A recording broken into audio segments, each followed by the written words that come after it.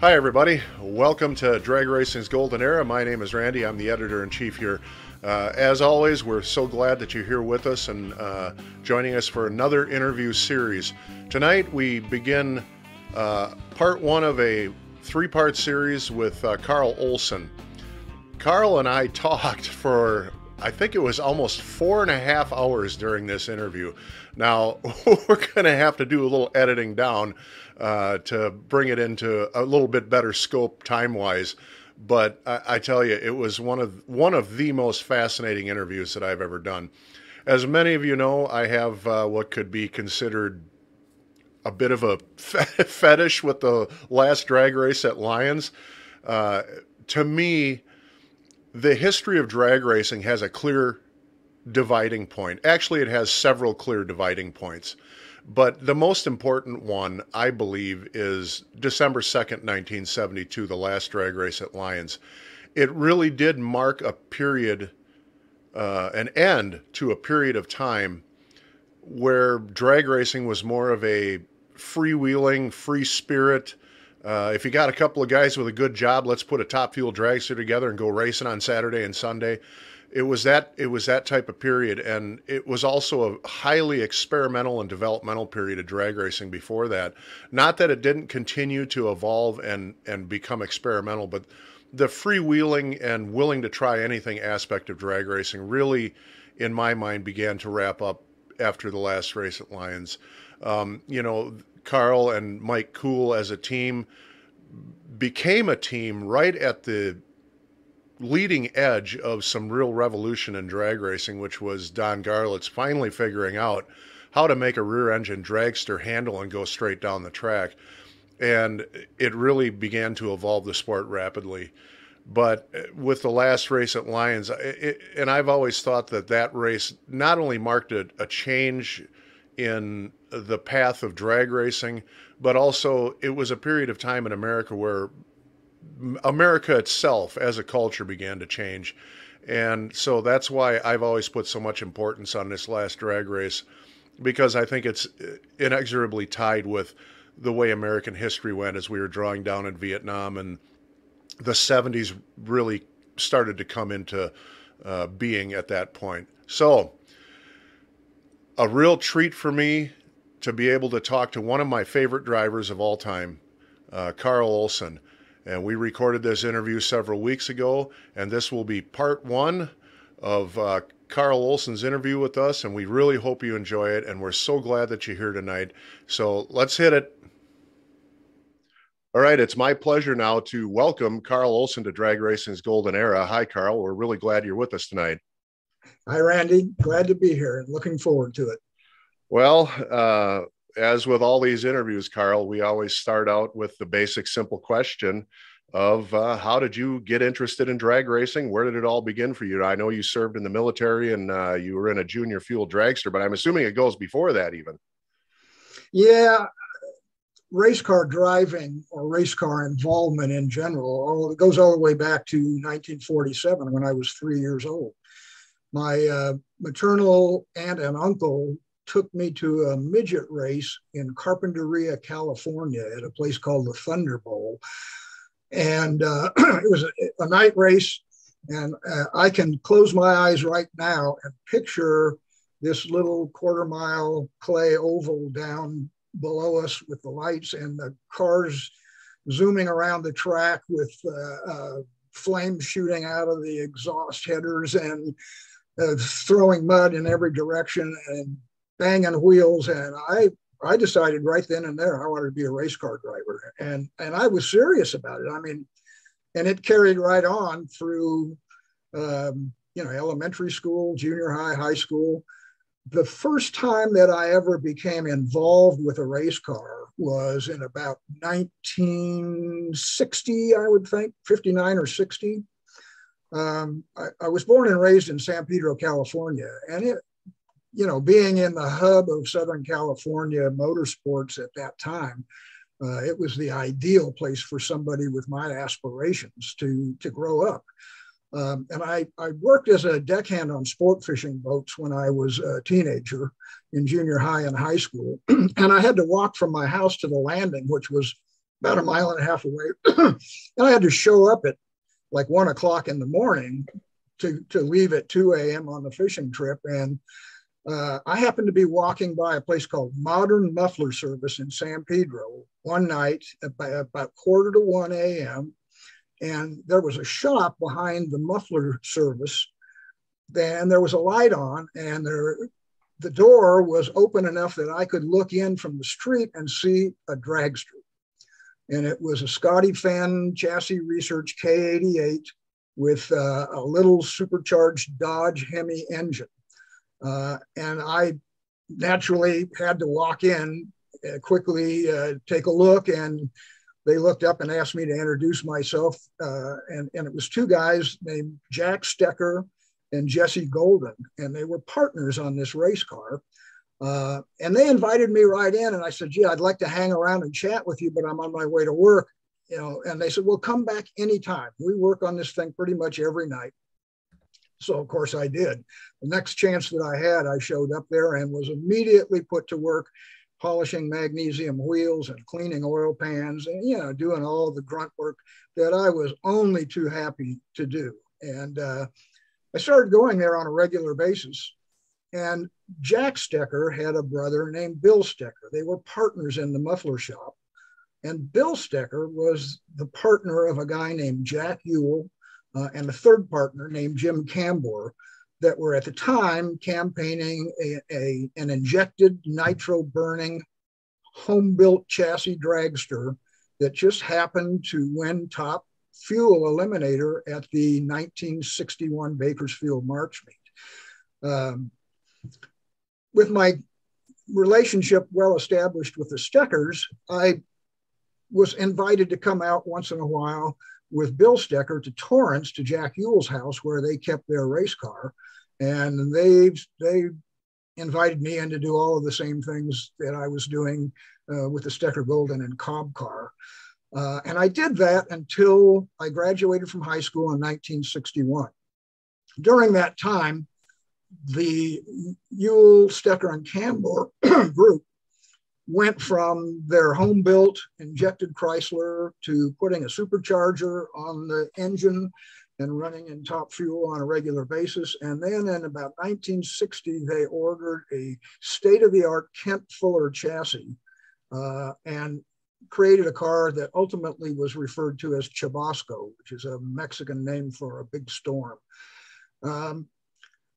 About the time that car was completed and they ran it the first couple of times, I graduated from high school, was inducted into the U.S. Coast Guard, where I served on active duty for the next 5 years. I enlisted for 4, but the government, thanks to Vietnam, decided that they needed to hang on to me for another year. So that's another story altogether. And Carl, your time in the Coast Guard there, that was stateside. You never went overseas? Never went overseas. Okay. Went through basic training in Alameda, California, went through radio school in Groton, Connecticut, during which time I had the ability to visit a lot of the drag strips and oval tracks on the East Coast, which was a real revelation for me.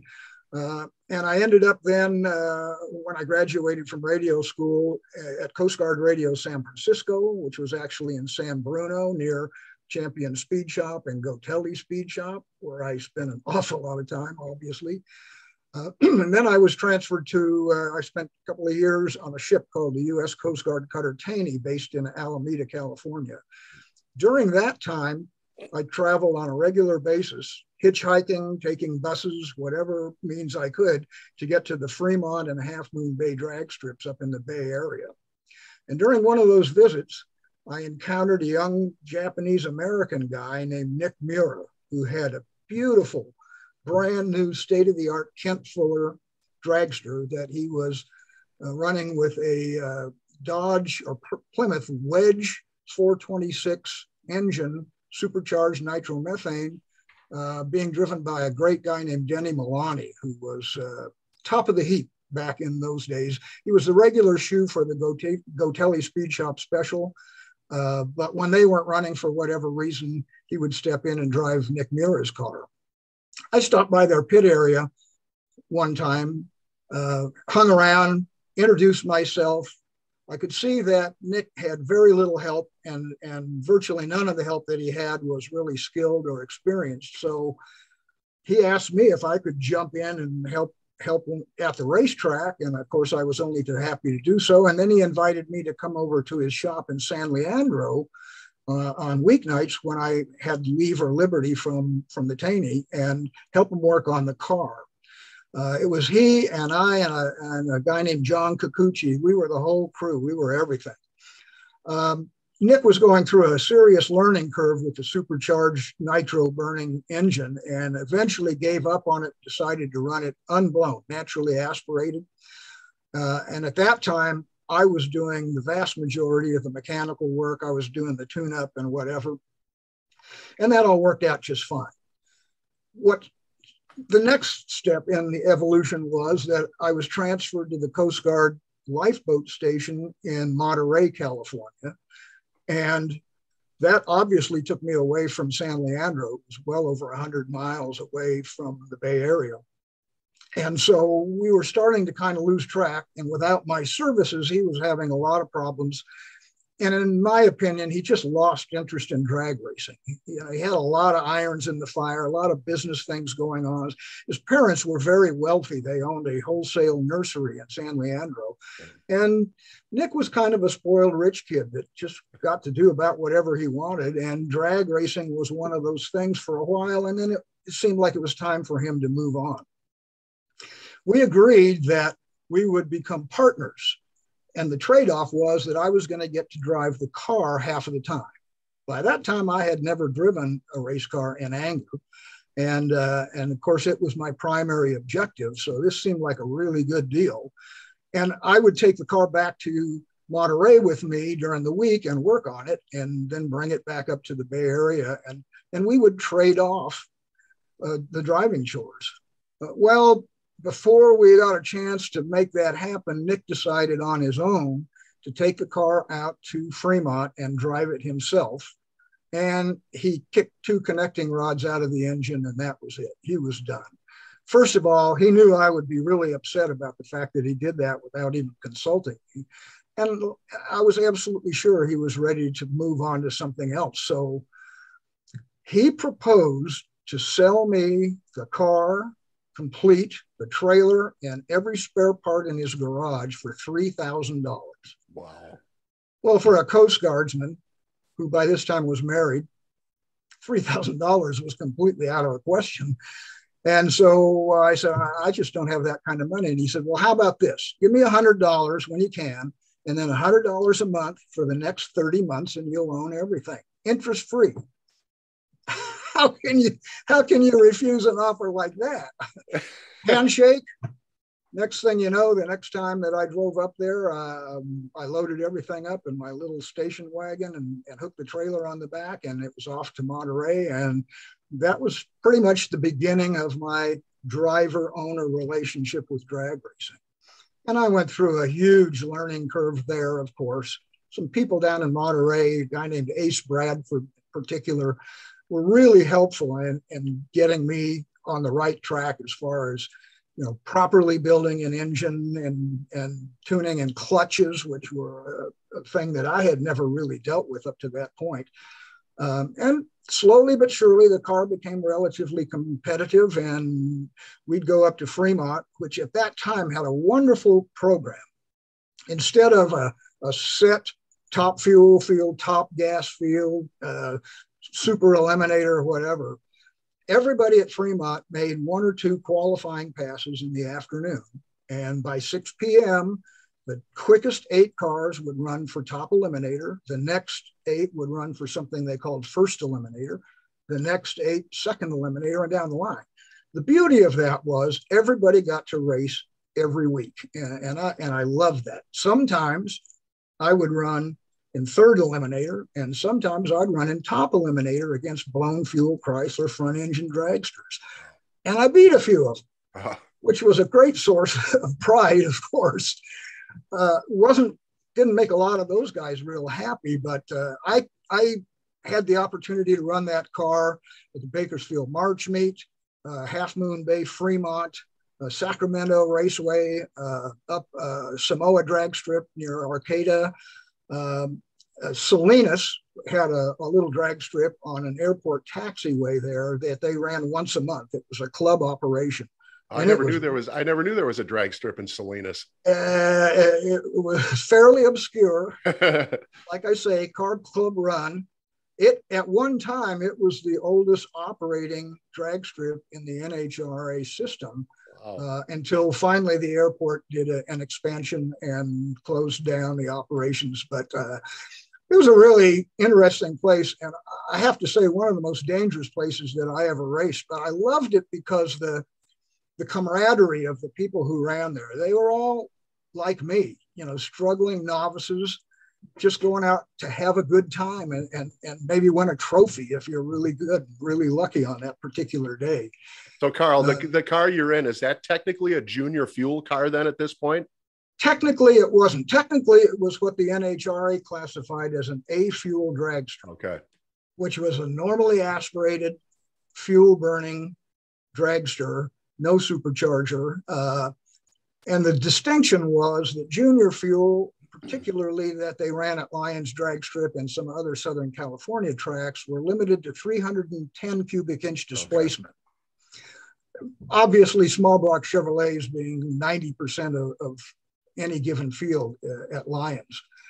Up in Northern California, there was no junior fuel category. It was a fuel dragster if you were running class, which few of us did. We just ran whatever. And the reason that I didn't qualify for junior fuel is this thing was 430 cubic inches. And consequently, there was no way in the world. So when I was honorably discharged from the Coast Guard in 1966 and moved back to Southern California, I really didn't have a place to run the car. I did take it to Irwindale and San Fernando, where they ran some combo eliminators and things like that. And couldn't really be competitive because I didn't have that many people to run against. And so I just had a conversation with my old friend Jack Stecker from Modern Muffler Service. And he and his partner, Jesse Golden, had built a really controversial top fuel car with needle bearings and all kinds of crazy stuff. It was never competitive, and so they had shelved it. He wasn't really doing anything at the time, but I remembered that he had that little Dodge engine, and my memory said, I think it's only 305 cubic inches. And even though it was built supercharged, I knew that it could be converted to normally aspirated by changing some pistons and a camshaft. And I proposed that to Jack Stecker, and he and his partner, Jesse Golden, jumped at it. We took my 426 wedge out, put his 305 Dodge Hemi in, and ran junior fuel. I wish we could say that we were really competitive, but we weren't. It was a struggling combination, and I did a lot of things to try and light the car up. I took the Arnie Roberts aluminum chute pack body off and had a magnesium shorty body built for it. And, regardless of what I did, the thing just never made enough torque and power to be competitive. We would qualify, but we'd typically be a first round loser and on our way home. So at that time, I was also going out and helping Jack Ewell and Bill Stecker with their top fuel car. I was seriously back into that. By that time, they had moved from the Kent Fuller Chabosco car to a Woody Gilmore race car engineering 392 blown fuel Chrysler combination. And it was very competitive. Jack was the driver. Jim Cambor from the prior team had moved on, and a guy named Tom Bell had joined as a partner. And Tom was a really nice guy that I got along with well. So I would split my time between working on the junior fuel car in San Pedro and the top fuel car over in Torrance. And I would go to the races to either run the junior fuel car or to race with the top fuel car. And I got to be close friends with all of those guys. And one day, Jack Ewell and I were, of all things, racing mini bikes in a church parking lot up the street from his shop. And in making a corner, he fell and broke his leg, and he was out of commission as a driver. It just happened to be his left leg, which is the clutch leg. And back in those days, there was a lot of clutch pressure on the pedal, and there's no way he could do it. So they put a guy named John Martin in the car for one weekend at Lyons. John Martin was an interesting guy, very mild-mannered, milquetoast kind of guy, hardly ever had anything to say. But boy, he put the helmet on and slipped in the cockpit, and he was an animal. Unfortunately, down the line, that turned out to be kind of a bad thing. But they ran him for one weekend, and he got an opportunity to drive a different car, so he was off doing his own thing, and they're scratching their heads. Who are we going to put in this car until Jack's leg heals up and he can do it again? And I was over in the corner raising my hand, me. And sure enough, Bill Stecker said to Jack, why don't we put the kid in the car? What the hell? He's been driving that junior fuel car pretty well. Oh, yeah, well, okay, we'll give that a try for a week or two. Well, it worked out really well. The car was built for Jack, and he's a giant guy. He was probably over 6 feet tall. So, I sat down in the car the first time. I couldn't see over the windshield. I couldn't, the steering wheel was right ahead of me. So we got out some cushions and whatever. And, you've all heard the story of the phone book in the seat. Well, it wasn't a phone book, but it was a pretty thick, cushion to get me up high enough to where I could actually see. Well, the good news is now I could see over the windshield, but I'm looking right at the back of a 671 supercharger. And, well, welcome to Top Fuel. So we ran the car. We took the car out to Lyons drag strip on a Saturday night to make my qualifying runs.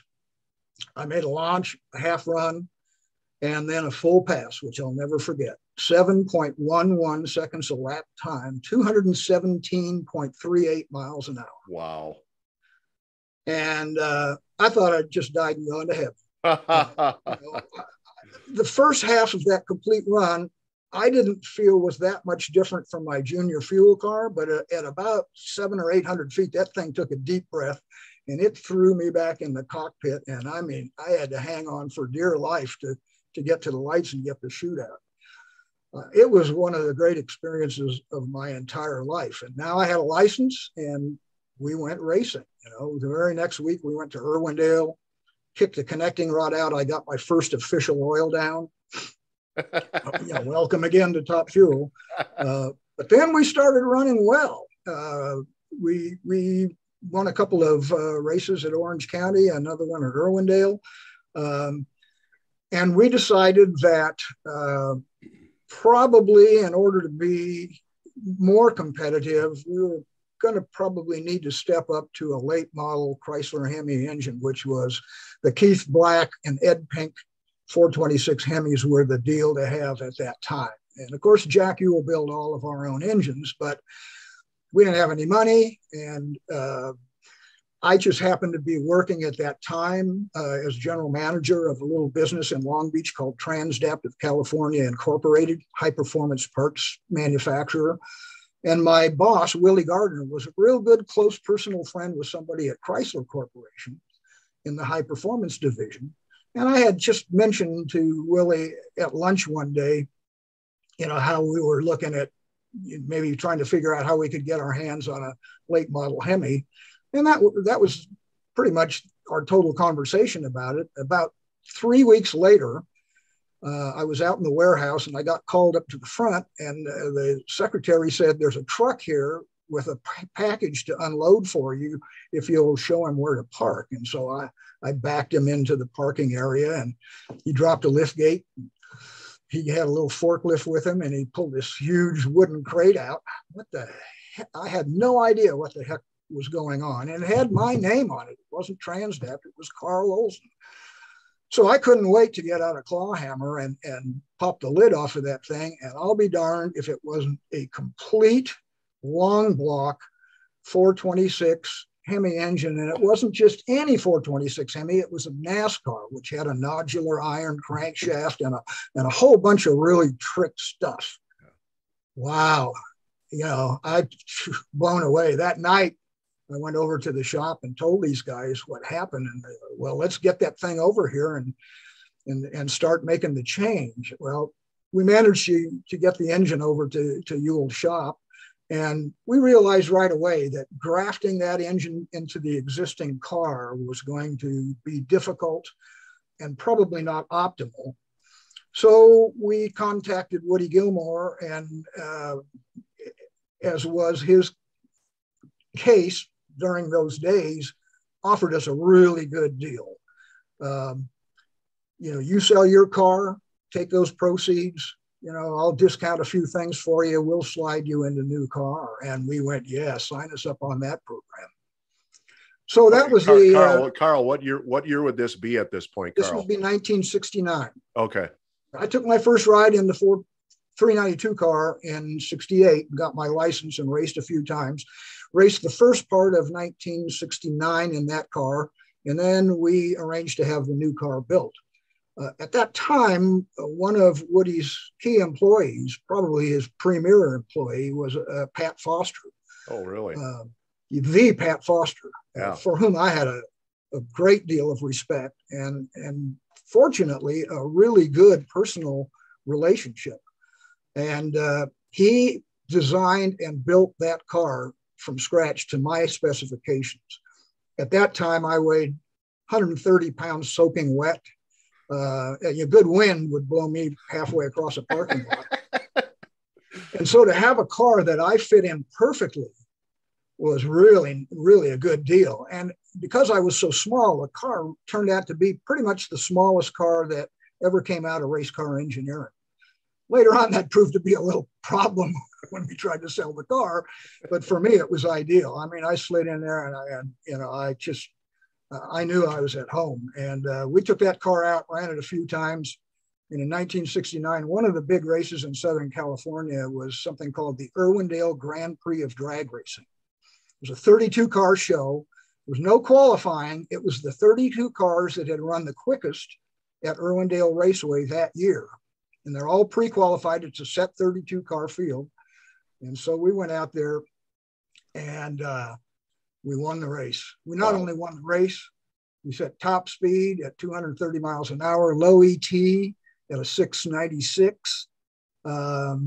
Pretty much took away everything they had to offer. And once the trophy presentation was done with all the pretty girls and everything, we loaded it up and took it back and thought we were pretty hot stuff, Yeah.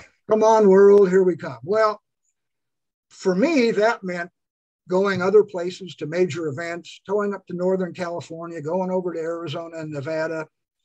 That just didn't work into the Ewell, Bell, Stecker plan. They were local guys. For them, the big out-of-town deal, cross-country race was the Bakersfield March, 130 miles up the road. We sold the 392 car, had enough money to really be competitive here in Southern California. And we did take that car, I think, over to Stardust Raceway for one event. And we certainly ran the Bakersfield March meet that year. Bill Stecker decided that he didn't want to be involved in a top fuel car anymore. And I suggested that he might consider trading my junior fuel car for a 1/3 interest in the top fuel car. And he thought that was a grand idea. That would give him the opportunity to race with his brother again, which he hadn't done for years. And he could walk away and concentrate on business and family, which were the main priorities in his life at that time.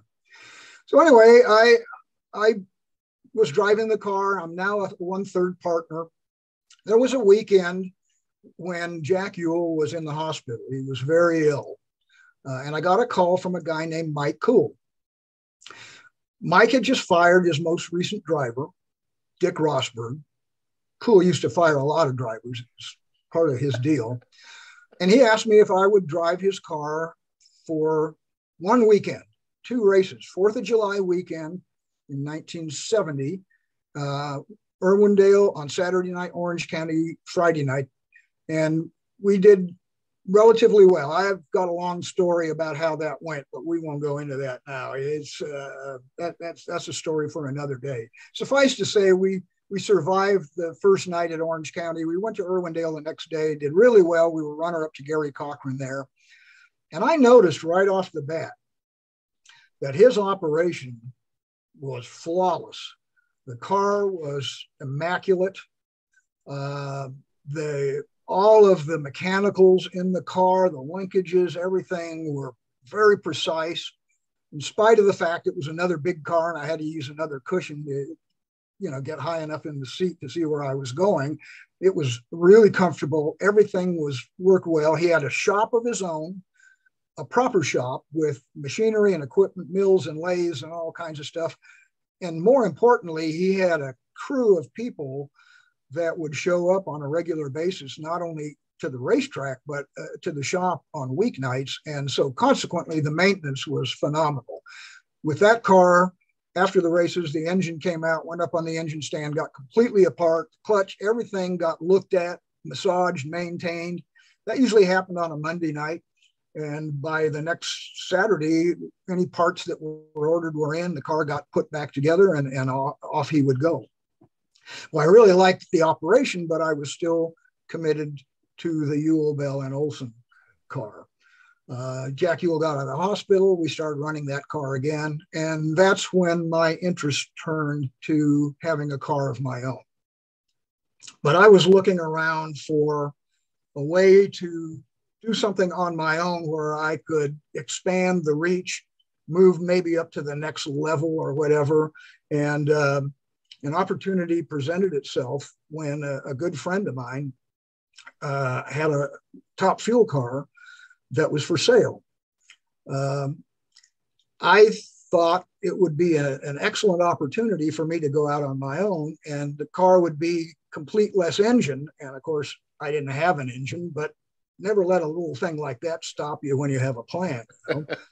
This car was called the Black Plague II, which was a replacement for the original Black Plague car in which John Martin, unfortunately, crashed to his death in Tulsa, Oklahoma that year. And that was a Gilmore chassis too, wasn't it? Another Gilmore chassis. And the car was built to replace the one that had been loaned to John Martin and Tom McEwen, who ran the car back there in Tulsa. And Frank Rupert and Steve Pick, who were the owners of both cars, when John Martin was killed, Steve Pick, who owned a machine shop up in Long Beach, just lost his passion for drag racing. I could tell that it took a real toll on him. And as a result, when the new car was ready, instead of putting it together and running it, they just put it up for sale. And I knew Frank Rupert really well. Good guy, great guy. And we struck a deal. I was able to scrape up enough dollars to buy just the running chassis, no wheels or tires, and just the basic stuff. But it was brand new, never been run. I called an old friend of mine that I had raced against quite a bit in Northern California, named Don Bowman. Don Bowman and I went way back, all the way to the very beginning. I think I met him the first time in 1965 at Fremont when he walked over to my pit area and asked if my name was Carl Olson, and I said yes. And he said, my name's Don Bowman. We're going to race in the first round. I'm going to whip your ass really bad. Wow, this guy, wow, what's his deal, But anyway, we went up and raced, and I beat him. He didn't like that at all. And as a result, he would call me every week down in Monterey to find out where I was going to race that weekend, whether it was Fremont, Half Moon Bay, Sacramento, Salinas, whatever. And he would follow me there so that he could whip my ass. And he never did. And what started out as kind of a semi-confrontational relationship turned into a really good long-term friendship. And Don had moved on. The car he was running at the time was a blown small block Chevrolet on nitro, and he was blowing it up all the time. And I convinced him to build a Chrysler car. He was a Jim Davis chassis guy. Jim Davis owned a chassis shop up in Walnut Creek, and he was part of what I called the Walnut Creek Gang in Northern California. It was Jim Davis, Mad Dog, Don Cook, a bunch of kind of tough, rough and tough guys. And they all ran Jim Davis chassis, and Bowman fit right in with them. He was a bare knuckles kind of guy. And so I got to know him and all of those guys pretty well. And when I acquired this Black Plague II car, I made a call to Don Bowman and told him what the deal was. He had just crashed his car at Bakersfield. And he was hesitant to build a new one just yet. He was trying to get over the heartache of having crashed a car and destroyed it, and a brand new car, I might add.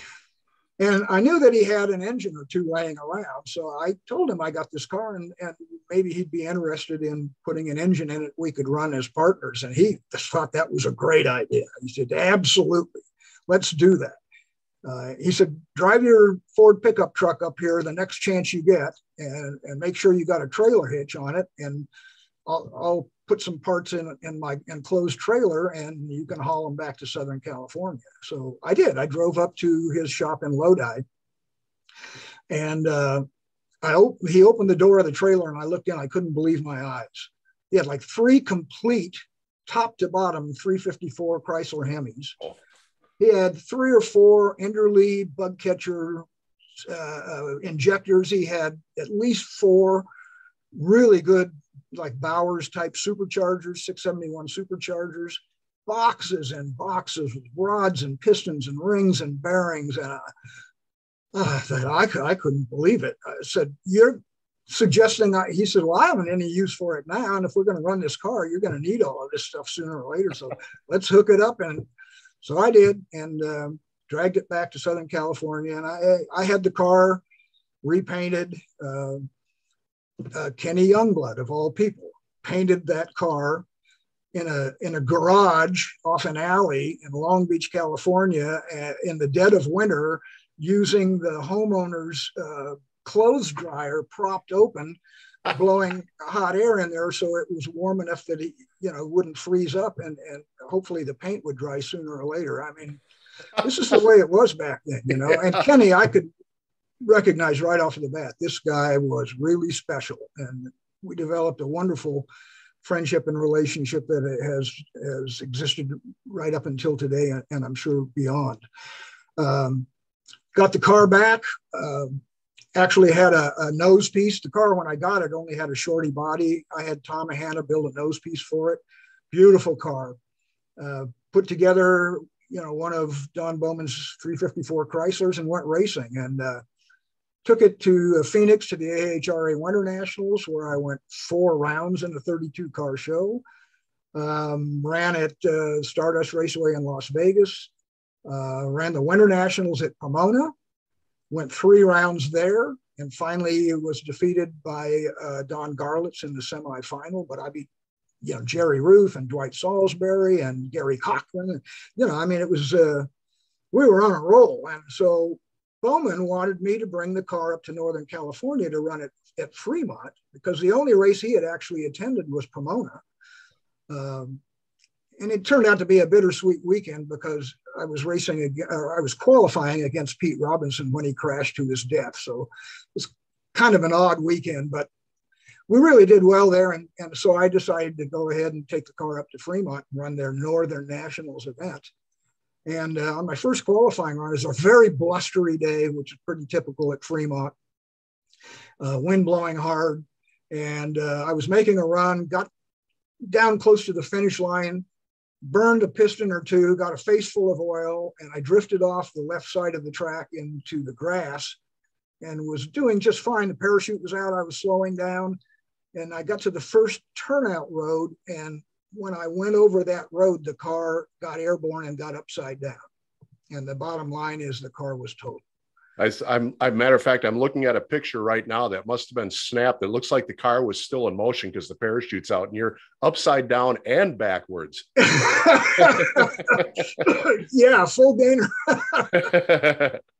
Yeah, the good news is that I was totally unhurt because of the construction of the car. And I always had the very best safety equipment available, period. Never any compromise, never. But I towed the remains of the car back to Torrance to my house and shop, and stripped it down, took the chassis over to Woody Gilmore the next chance I had. He looked the car over and he said, "This car is unsalvageable. But what I will do is I'll work with you on building a new car, start gathering some money. When I have some downtime at the shop, we'll we'll get started on the car or whatever. I said, okay, that sounds like a really good. After I had driven for Mike Cool the year before for that one weekend when we did relatively well, he had heard about the crash up in Fremont and called me and suggested that maybe it would make sense for me, instead of going whole hog with trying to rebuild that car, to drive his car until I had enough money to do it properly. And he would pay me a percentage of whatever earnings the car made. And it sounded like a really good deal. And I said, okay, let's do that. So the very next weekend, we towed the car out to Orange County Raceway. It was the final of the 4-round OCI, our All Pro Series event that ran every winter when all the hot dogs were out in Southern California during the winter. And we ran that against some of the hottest cars in the country and won the race. That was only one of the handful of Top Fuel races I had ever won. And it seemed extremely easy to me. It came a lot easier than I had expected. And I was really comfortable in the car. We towed the car back to the shop from that race. And this will now be very early on a Sunday morning, and the crew had all gone home. And I sat down in the office in the shop with Mike Cool, and he said, hear me out on something. Instead of just driving this car for a while and putting your car back together, why don't you consider that maybe we run this car together for longer than just a few races? And my response is, why don't we just run together forever? He kind of was a little taken aback by that, but he said, you're on. We shook hands, and that was the beginning of the Cool and Olson partnership. We ran that car, the front engine Woody Gilmore race car engineering car, at the NHRA Spring Nationals in Dallas, a bunch of local races. But it was about at that time that Don Garlitz had showed up in 1971 at Lions Drag Strip with his rear engine car that everybody laughed at. And I have to say, there was probably a chuckle or two coming out of me as well, because we were all familiar with people that had tried rear engine cars and it had always ended badly. And we had heard the rumors that Garlitz and Connie Swingle, who built the car, were having problems of their own. It wouldn't go straight. He almost crashed a couple of times testing down in Florida. And so everybody was pretty nonchalant about him showing up with this thing. And of course, at Lions Drag Strip, he didn't win that night. Gary Cochran won that night, but Don Garlitz was runner-up and probably should have won the race.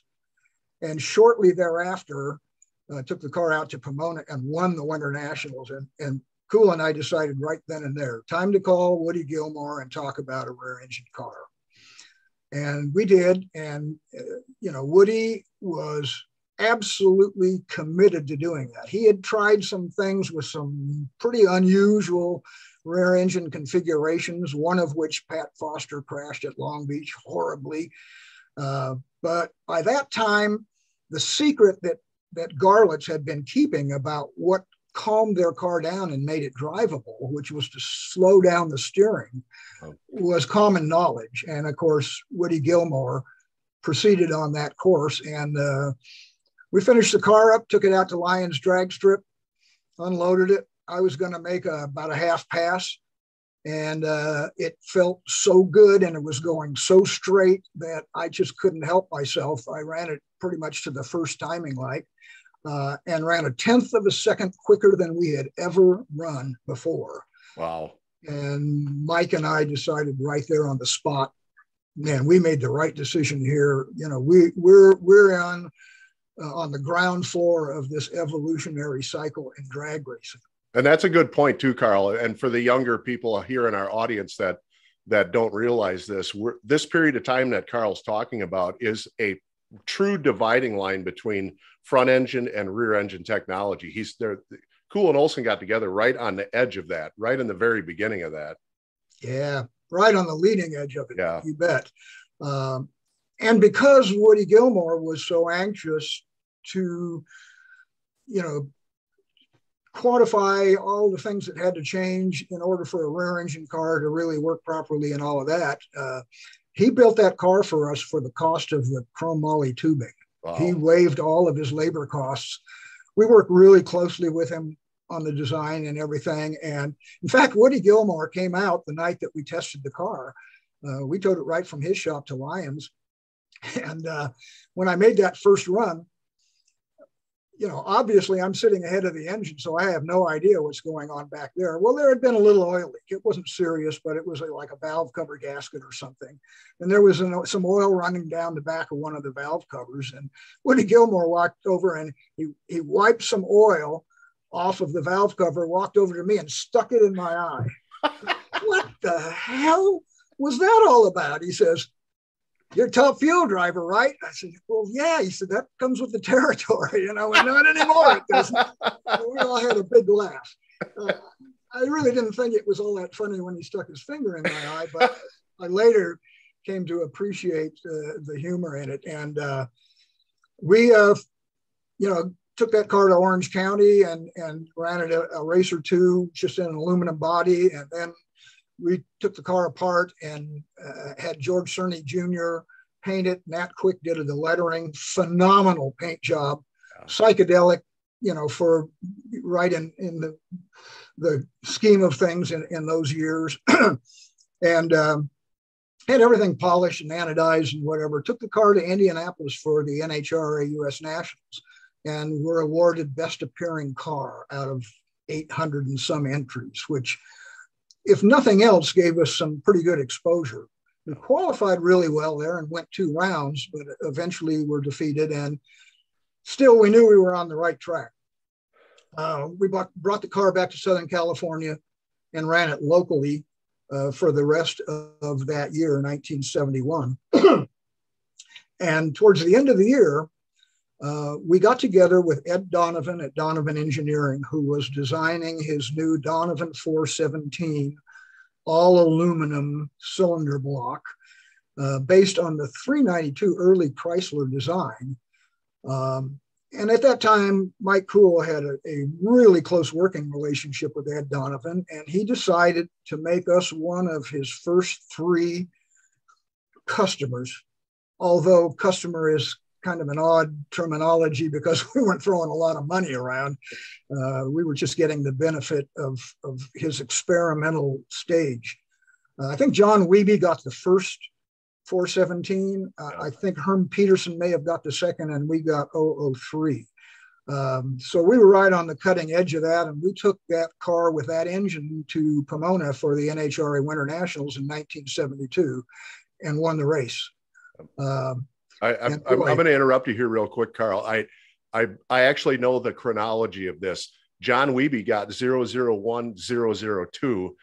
That first one went back to Donovan for historical reasons. Herm Peterson had 003. You guys had 004, but you guys ran yours before Herm Peterson ever ran his. Yes. John Wiebe ran his first. So yep. You're right. Yeah, we would have had 004. Yep. Because 001 never saw a drag strip. It was just a prototype.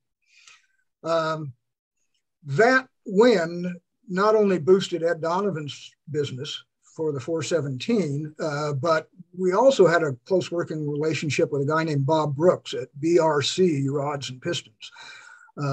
He had previously worked for Mickey Thompson in the piston and connecting rod shop, and so he knew the technicalities of building and machining rods and pistons, but he was really new in the business, and we ran all his stuff exclusively. And when we won the race, he took out a full page ad in Drag News and National Dragster, and that kind of kickstarted his business as well. So that really cemented our working relationships with those 2 businesses, Donovan Engineering and BRC.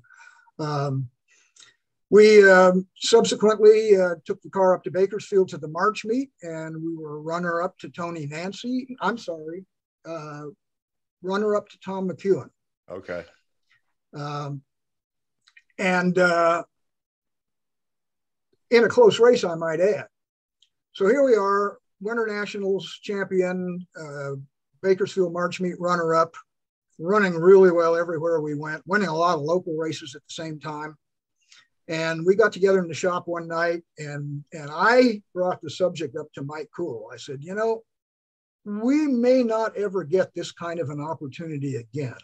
He said, what are you talking about? I said, well, traditionally, the cars that do well in the early races in the year, Winter Nationals and Bakersfield in particular, are sought after by track operators in the Midwest and back east because of the publicity that they have already received. And it becomes a drawing card, East Coast, West Coast, all of that kind of stuff. I said, if we ever thought about the possibility of going on tour and making our living drag racing, this might be the only chance we have. Well, we were both married. We both had children. We both had mortgages. He had his own business, engine building business. I was general manager at Transdapt. A great job with excellent benefits and a wonderful boss that pretty much supported me in whatever I wanted to do, including taking weekends off to go racing and all that. I mean, it was really a nice deal, but that, if you were ever a drag racer, you wanted to go race everybody you could at every track you ever heard of and win all the big races and all the big money and kiss the trophy girl and live happily ever after.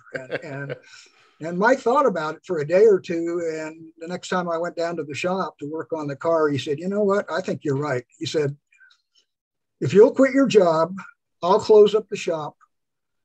If you'll get on the phone and see what kind of bookings we can get, if it makes economic sense, let's take 1 year and go on tour. And we'll both promise our wives that this won't be forever. We're not going to do this for the next decade or two. We're going to take a year and do this and get it out of our system. And I said, you're on, let's do that. And I went home and I told my wife. She wasn't real happy about it because our daughter was only a few months old at that time. But she knew long before she ever married me that she was going to be marrying a drag racer. And I got to give her credit. She never hassled me a bit about racing. And even though eventually I think racing in general, probably after 22 years of marriage, caused the split that resulted in divorce, I have no regrets about that at all. And I certainly can't ever accuse her of holding me back from anything I wanted to do in racing. She was as supportive as she could possibly be. And I will always admire that about her. And so I had the unpleasant task of informing my boss, Willie Garner at Transdapt, that I was going to give him 2 to 4 weeks notice, whatever he absolutely needed to find somebody else to either move into that slot or hire and to take my place as general manager. And I'm not going to lie about it. He was not happy about it at all. He had groomed me not only in the business, but my involvement with the Speed Equipment Manufacturers Association, SEMA, of which he had been president. And I kind of was his right-hand guy during the formative years of SEMA.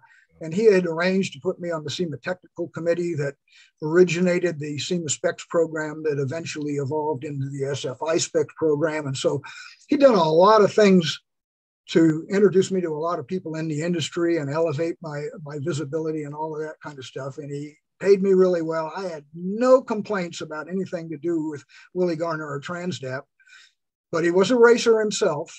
And I think he probably remembered back when he walked away from a few things maybe he couldn't or shouldn't have. And eventually, once the dust settled, he hired another guy to come in and take my place. And from that moment on, Mike Cool and I were professional drag racers for the next year. We took that car on tour and ran a bunch of, pretty much all of the NHRA national events and 4 IHRA national events that we had been booked into, and did really well. We were runner-up at the first one called the Longhorn Nationals at Dallas, Texas, to Tommy Ivo. The next one was in West Salem, Ohio, and we went a couple of rounds there. The next one was Rockingham, North Carolina, something called the U.S. Open. We won that race, and during the eliminations, I actually beat Don Garlitz when he was at his prime, which is something that I had always visualized possibly happening, but more than likely not. And then we took the car to Dallas, Texas for the IHRA Nationals, which was the final of the 4 events of our commitment. And we won that race, but it turned out to be a bad day that resulted in a crash that destroyed the car. And it kind of all gets crazy after that. Well, there's again, I'm looking at a picture of, I think that's Carrier standing behind you and Mike. You guys are sitting on a guardrail with your trophy laying down on its side after that race. Carrier wanted you to bring that car up to have a picture taken of it, didn't he? Actually, it was a photographer, a photojournalist named John Asher. Okay. And I think he had suggested it to Carrier, and Carrier thought it was a good idea. So he came over to us and said, hey, this is after we had collected what was left of the car at the end of the track, and there wasn't much. And he just thought it'd make a spectacular photograph to have this pile of junk in the winner's circle. And Mike Cool would have none of it. He was not proud of what had happened. It turns out this wasn't our Donovan engine. We had hurt that at the U.S. Nationals in Indianapolis, and we were using spare cast iron 392 Chrysler Hemi engines. And this one was the last in our inventory, and it had some problems, some cracks in the main webs, and eventually the crankshaft fell out of it in the last round, and it resulted in a pretty ugly crash and fire. Fortunately, we had ordered a new car from Woody Gilmore weeks earlier, and we had the existing car sold and had taken a deposit on it that we, of course, then had to give back. And it was a crazy time. We only had 2 weeks before that event and the NHRA World Finals in Amarillo, Texas. And so we rushed back to California. I'll never forget. First stop we made was Race Car Engineering, Woody Gilmore's shop in Downey, to see if he had started on a new chassis. This is only 24 hours after we called him on the phone and told him that we destroyed the car. We were really disappointed when we got there. It was lunchtime and Woody wasn't there, but there was nothing on the chassis jig, not one piece of chromoly tubing. And we were really disheartened. Oh boy, we're committed to our sponsors to be at the World Finals in Texas. So, wow, what are we going to do now? About that time, Woody got back from lunch and he said, what are you guys doing here? So we came here to see how maybe some pipe was coming along. And he said, well, you're in the wrong place. The pipe's down at Tom Hanna's shop and he's already putting body panels on it as we speak. And we went, oh, really? So got back in the truck with the mess still behind us in the trailer and stopped at Tom Hanna's shop. And he was in the process of forming a shorty body, a seat, fuel tank, and whatever. Wow, golly, that's great, So bottom line is Mike Cool got a new Donovan 417 block. I spent all of my time at Race Car Engineering working on pedals and linkages and doing fabrication work and whatever. He was building a new Donovan 417 engine and ordering and amassing spare parts and whatever. We went to Amarillo, ran there, didn't do all that well, but the car showed promise. We then took it to Ontario to the NHRA Super Nationals, and we ran much better there. Won a couple of rounds, I think. And then the last drag race of that year was, in fact, the last drag race at Lyons. The drag racing gods just shined down on us that weekend. And after qualifying second, I think with a 6:09 elapsed time, we marched through the rounds and raced Jeb Allen in the final and beat him to win the last drag race at Lyons. And because I had literally grown up at Lyons Drag Strip, which was just a few miles from my home in San Pedro, and ultimately when I got out of the service, moved to Torrance, if I wasn't doing something else, I was at Lyons Drag Strip every night, and I raced there every chance I could. And to actually win that event was the absolute highlight of my drag racing career. I think other people might consider some of the other races that we won as being bigger and more important, but none were more important to Mike and I. it was definitely an event to remember. Well, and let's before you move on, let's actually talk a little bit about that, because I have this fascinating. To me, Lyons is quintessential Southern California drag racing, and I have a fascination with that track because it closed before I was old enough to understand anything about it.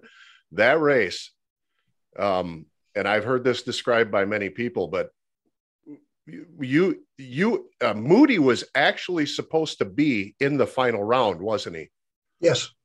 And what's the reason? I know he was put out. The brake rule brought Jeb Allen up, but there actually was no brake to his car, was there? No. The brake was to their spirit. Yes. In order to understand how that all came about, you have to appreciate the fact that the place was a zoo.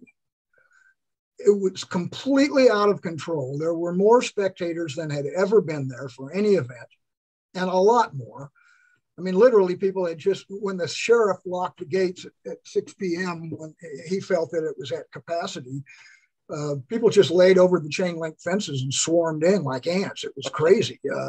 We just kept looking up, going, where are all these people coming from? They were everywhere. They were all the way down the return road to the end of the racetrack. It was just absolutely crazy. And because it was the last event, it was really bittersweet for most people, ourselves included. Okay, it's going to be a great race, but this is it. We're not going to be able to come here and do this anymore. And we loved being there, and the relationships that we had developed with the track operators like CJ Hart and Steve Evans and Mickey Thompson in the early years and whatever, just working their butts off to make it the best place to race, flawless, immaculate track preparation and whatever. There were, back in those days, traction compound was just becoming popular. And most of the time you just ran on bare asphalt, but people like CJ Hart would have it power washed every week to have the optimum traction capabilities for good times and whatever. And so, I mean, it's just a wonderful place to race. And the people that you got to know there, you grew up with, they were your childhood and early adult friends, closest friends, so it was a crazy night. And what happened was, to the best of my knowledge, and I've never spoken to Moody about this, but I did have a conversation with Wes Cerny about it.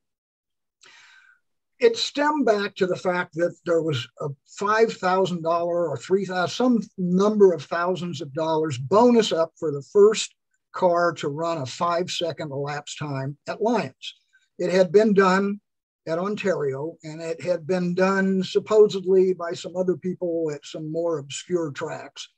But Lyons wanted, Steve Evans in particular, wanted Lyons to go out with the reputation of being one of the fastest drag strips ever, and without a 5-second run, that probably wasn't going to be considered in those terms. So there was this cash bonus that was put up, and evidently Cerny and Moody didn't even know about it, as I found out later. But most of the fans knew about it, and they all wanted to see a 5-second run just because that's what they wanted to see. And Moody qualified with a 6:02. You don't get a lot closer to a 5-second run than that. But a really interesting thing happened the next day on Saturday, December 2nd. We had classic Southern California Santa Ana conditions. Santa Ana condition is when the wind blows from the north or the east off of the desert and blows hot, dry air over Southern California. Lyons was famous for its rare air. More often than not, the fog would roll in off of the harbor, which is only a few miles away. And it was heavy, cool, damp air that made for great horsepower. And that was a feature of Lyons that everybody took advantage of. And you tuned for it. You had a different tune-up for your afternoon qualifying run than you did in the semifinals or the finals later at night when the rare air came in. Well, there was no rare air on December 2nd. And so nobody ran a 5-second elapsed time. And certainly the car that was considered the best possibility of doing that was Cerny and Moody, because they'd already run low ET of the meet. And certainly the car under the right conditions was more than capable of running that. but it didn't. We didn't run up to our qualifying time in the 6.0s either. Everybody was in the 6.10s and 6.20s that night, including Cerny and Moody. And evidently, every time they came back down the return road after they won a round, the party animals, who were pretty much getting completely out of control with alcohol and whatever else, might have been floating around, green clouds and things like that. They were pretty hard on Moody and Cerny. And at one point, after their semifinal round win, coming down the return road, some of the spectators or the animals or whatever were throwing beer cans and bottles at not necessarily the race car, but the push car, pushing the car. And Wes Cerny said, "We're out of here. This is crazy. We're getting back." As soon as they got back to the pits, he told Don Moody, "Drop the trailer door. Let's shove this thing in and get the hell out of here. This is getting way out of control. And I don't want to be around for whatever's going to happen from here on out." Yeah. So we didn't know that. All we knew is we thought we were racing Cerny and Moody, and it was going to be a tough race because they had run a little bit tick quicker than us pretty much every round up to that point. Steve Evans came around and said, "Moody is broke. I'm going to insert Jeb Allen, who Moody defeated in the semifinal on the brake rule. So that's who you're running in the final." And I thought that's great because we were really close to the Allen family and Jeb in particular. When we had toured in 72, we pretty much ran all the same places all the same time. And when we'd run an NHR national event, we'd pit next to each other. We ran a lot of match races against each other. We kind of booked ourselves as a match race duo. They ran Gary, Indiana US 30 drag strip every Friday night like we did at the Chicago style shows that kept the money flowing for us and pretty much paid all of our expenses for the week before we went to a real drag race. And so we were really close with those guys. And like I had, Jeb Allen had grown up at Lions Drag Strip. I mean, literally from, a babe in arms. So to be able to race against Jeb, win, lose, or draw was going to be a plus. But if you know any drag racers, you know that winning is what it's really all about. And so when we did, it was an overwhelming feeling. And because the place was absolutely so crazy, and after even leading up to the final, it was out of control. But after the final, it was really out of control. I mean, there were fires burning and people unbolting guardrail sections and digging up chunks of asphalt with pickaxes and towing Larry Sutton up and down the track in a porta potty. So we had made arrangements with the Allen family after the final round, regardless of who won. The crews would come down and we would stay down in the shutoff area at the end of the track until it looked safe to go back up to the starting line. We were down there for more than a half hour. And we kept having people drive down and say, "Not yet, not yet." And finally, somebody came down and said, "Yeah, come on down. They're going to start the winner's circle stuff now." So we went down, got our picture taken and whatever, and drank some cold duck. And we didn't get out of there till probably about 3:00 on Sunday morning. And I remember driving home. Obviously we'd love to go to a bar and have a cocktail or two, but at 3:00 in the morning on a Sunday, that's probably not going to happen. So I just took the car back to the shop and I drove home and had a couple of real stout Jack Daniels and 7s and spent the next couple hours till the sun came up the next morning thinking about what had just happened and being pretty much overwhelmed by it. And I'm still pretty much overwhelmed by it. It's interesting you talk about your connection with that race and your interest in it. For whatever reason, it's taken on a life of its own. It really has. Yes, it has. And I was reminded of that a few years ago. I always went to the International Drag Racing Hall of Fame induction banquet in Gainesville, Florida every year, because every year at least one of my friends was being inducted, and I felt it was my obligation to go do that. And every year at that banquet, they had a cocktail hour before the actual sit-down banquet.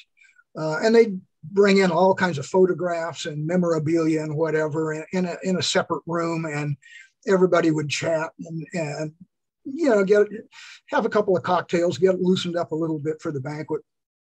And I remember talking to somebody, and there was a group of photographers, the hardcore guys, the Steve Reyes's and those kinds of guys, 4 or 5 of them that were at every race that you went to, and their pictures always showed up in Drag News and Dragster and Hot Rod and Carcraft and Drag Racing Magazine and all of that kind of stuff. And they were having a conversation, and one of them asked the question, what one standalone event, standalone, not part of a series, not part of anything else, just a one-off event, stands out in your mind as the most important and notorious single one event, one-off drag race of all time? And they all agreed it was the last drag race at Lions Drag Strip. Now, for guys that have been to hundreds, if not thousands of drag races, to hear them say that drove home to me that maybe I'm not the only guy that thought that was a really important event, And to this day, I get a lot of great satisfaction out of the fact that we were fortunate enough that night to have all the pieces fall into place and win the last drag race at Lions.